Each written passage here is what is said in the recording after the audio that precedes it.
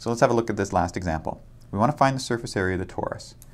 Well, the first thing to observe is that this is actually a surface of revolution. What's being revolved? Well, we start with a circle.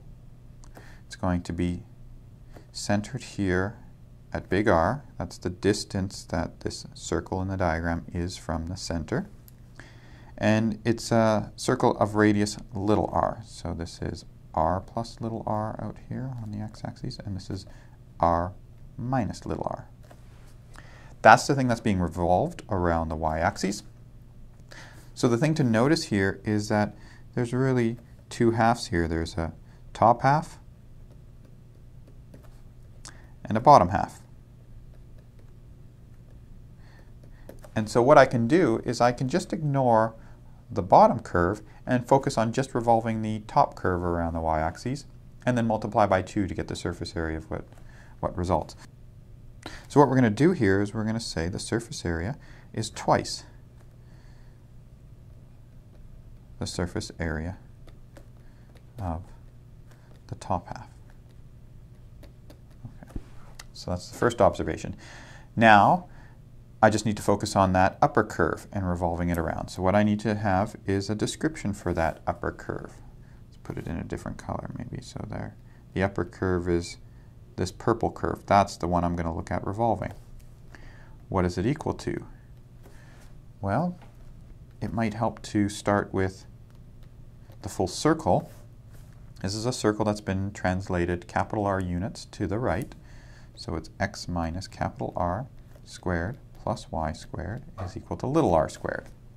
So the upper semicircle is obtained by taking this expression and solving for y and taking the positive root. There's going to be two roots that I can take for y. Positive root is going to give me the upper half, negative is the bottom half. I want the upper half.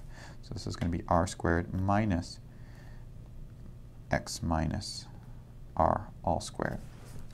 There's our function. That's our f of x. That's the thing we're revolving. Now, for writing down the integral, we're going to need to know the derivative of f in this case. So that's going to be the chain rule on this. It's going to be the derivative of the outside function, which is the square root function. So that's 1 over 2 times the square root of r squared minus x minus r squared times the derivative of the inside function. That's a polynomial in x. And so what I need to do is just look at that second term, x minus r all squared. The derivative of that, power rule, gives me that it's negative 2 times x minus r. Derivative of the inside, well, x minus r is the inside, the derivative of that is 1. So there's our derivative. I see that there's a common factor of 2 top and bottom. I can get rid of those. And so there's our derivative. Now, maybe I should put that in brackets. That was just an aside. That was one of the ingredients we needed in order to write down the next step here. So that's 2 times the integral from, well, we're letting x values run down the x-axis so that they trace out the curve. They give all the values on the curve. And that goes from capital R minus little r to capital R plus big R. So capital R minus little r to capital R plus little r. That's 2 pi times the radius. What's the radius in this case? Well, at a given x value on the interval that we're integrating over, I go up to the curve and I say how far away is that point from the axis of rotation? Well, that's going to be x units away from the axis of rotation. So this is x. And then the arc length differential. So that's 1 plus the derivative squared dx. And what's the derivative? That's what we worked out above. Square root of r squared minus x minus big R squared. So there's the integral. We've gone through all the work, set up the problem. Now we've got an integral. This is the integral that gives the surface area for the torus. Now let's go ahead and work it out. So I've got a 2 pi times 2, that's a 4 pi. Note at this stage this is an exercise in integration. There's nothing new going on here, we're just having to evaluate an integral. So this becomes x. Square root of this expression, let's see if we can simplify it in any way. Well, I can get a 1 plus the numerator becomes an x minus big R all squared, and the denominator becomes an r squared minus x minus big R all squared. That's dx. Should I expand out the x minus r squared? Probably not, because I see another one in the denominator, and I'm hoping that when I do some collection over common denominators, those will cancel. If I expanded it out, x minus r squared, and expanded it out, it may start to hide things. It'll camouflage things that could potentially cancel. So it's always a good idea to know when you should expand something and when you shouldn't. Here I seem to be working with quotients, and eventually I'm going to put things over common denominators. Probably don't want to expand things out in that context, because I hope something's going to cancel. So let's see. If I put it over a common denominator, this whole denominator here gets put on top and the bottom in the new expression for 1, and then I see that when I add it to the other one, that they will cancel. This x minus r squared will be a negative in the numerator of the 1, but it's positive here, so they will cancel. And what's left over is just an r squared up top. And the whole new denominator is r squared minus x minus r all squared dx. Okay, so the only thing I did was added 1 to this expression by putting it over a common denominator. Now when I take the square root,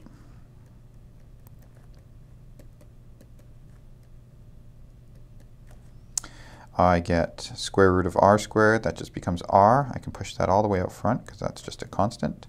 And I get x over the square root of r squared minus x minus r all squared dx. Okay, so we seem to be making some progress. We've now got x over some square root. What can I do now? Well, I kind of don't like the x minus r there. I would like that just to be a single variable, so maybe we can make a substitution. So I'm going to substitute u for x minus r. du is then just dx in this case. What are our limits of integration? Well, our upper limit was x equals big R plus little r, and our lower limit was big R minus little r. In terms of u, this will be what? Well, I plug in big R minus, or big R plus little r for x, and I see that the big r's cancel, and I just get an upper limit of little r. By a similar calculation, it gives me that the lower limit is negative r. So there's our substitution and our limit changes. And so this becomes, maybe I'll go back to blue again. This becomes 4 pi r, the integral from negative r to r. X up top gets replaced with a u plus big R. And on the bottom, we have an r squared minus u squared du. Okay, looking much better.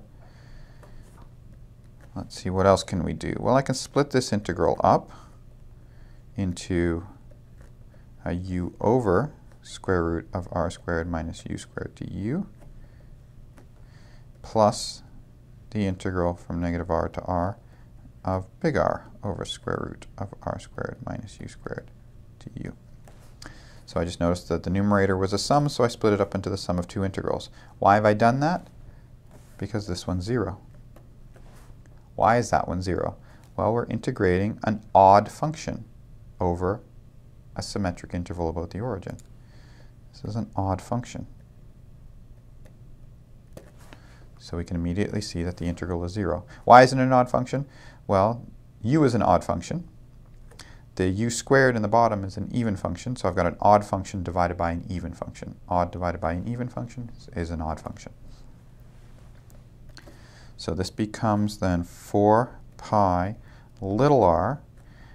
Big R can factor out of that other integral, the integral from negative r to r of 1 over the square root of r squared minus u squared du.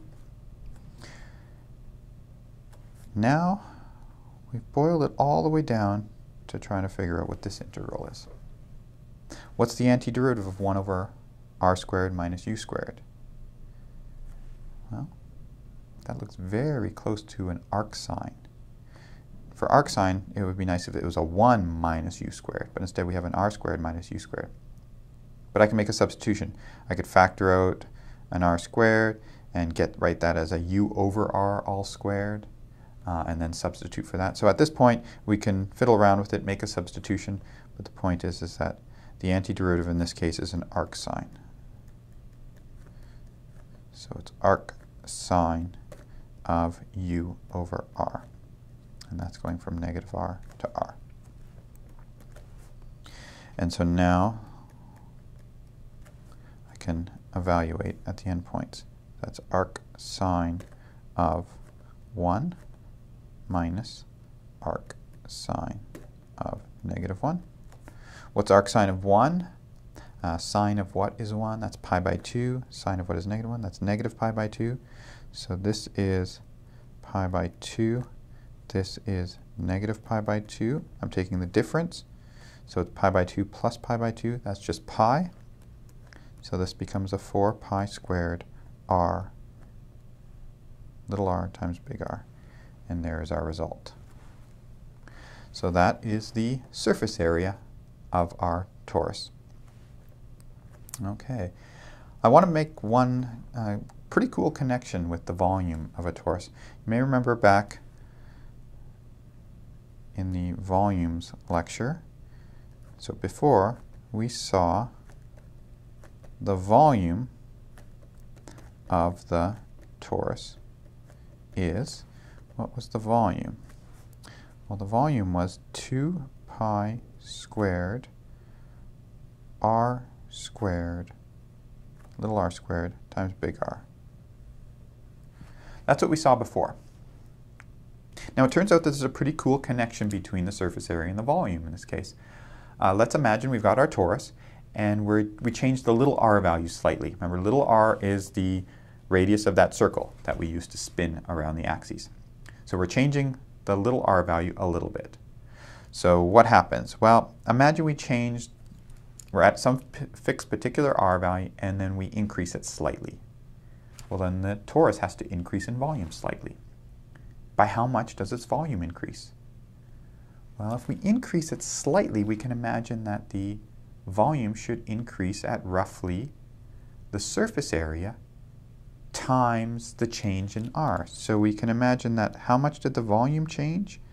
The change in volume is roughly the surface area times delta r. Or in other words, the change in volume over the change in r is roughly the surface area. Now, the smaller the change in r is, the better the change in volume over the change in r is approximated by surface area. So what that means is that if we look at the change in r as being really small, we look at the limit as delta r goes to 0 of delta v over delta r, well, that should be exactly equal to the surface area. But what is the limit as delta r goes to 0 of delta v over delta r? Well, that's the definition of derivative. So this is dv dr. So dv dr should be surface area. So what does that mean? It means if I take my volume formula and I differentiate it with respect to little r, I get the surface area. That's a pretty cool connection. And it's not just a connection that the torus has. You can look at other geometric objects and see that this connection holds true as well. Just as a basic example, think of the circle. Think of a circle, and what are a couple of properties we have for the circle? Well, we have its circumference, that's 2 pi r, and we have its area, which is pi r squared. And what do we notice? Well, we notice there's a connection here. If I take the area and I differentiate it, I get the circumference. So there is this connection between objects and their lengths, areas, volumes. The key thing is to note how to come up with this connection, how to discover this connection. Notice it took a little bit of thought here in that here I have a volume. What do I need to differentiate respect to get the surface area? I have two variables here. How come I didn't choose to differentiate with respect to capital R? Well, that's where that visualization had to come into play. I had to think about what's going on. As I change the little r value, the volume grows a little bit. The volume grows proportional to its surface area. So this is where I started visualizing what was going on in order to figure out what variable was the variable that I had to differentiate with respect to get that connection. But just something I wanted to point out. Very, very cool connection between surface area and volume. All right, that's it for this section. Thanks very much for watching, and we'll see you again next time.